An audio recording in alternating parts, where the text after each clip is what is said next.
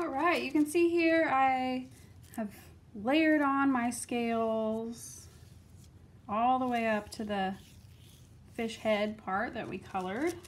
At this point, I want to show you, this is the time where you could add, remember those fin shapes that were underneath there that I told you not to worry about?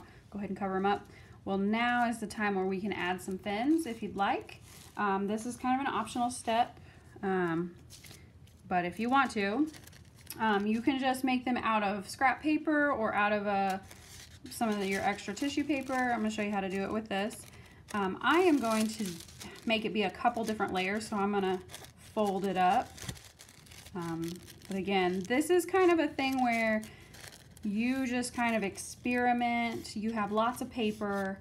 You could use, you know, some scrap paper you have laying around your house, or again, aluminum foil looks really cool, or I don't know, pages from the phone book or anything, you know, any kind of paper you want. But if you want to use tissue paper, just grab you a square. If you want to have a couple layers, fold it up like I just did, and then cut you a shape that's almost a triangle, except I'm gonna not make this a point right here. I'm gonna slide over a little bit and do that. That gives us kind of a fin shape, okay?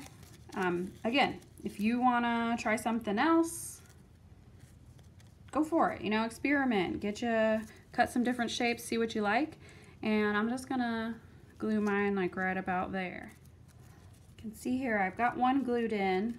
I did kind of change the shape of mine a little bit. I experimented and I decided I didn't want just that straight edge there, so I cut it a little curvy. Again, it's just scrap paper, so experiment.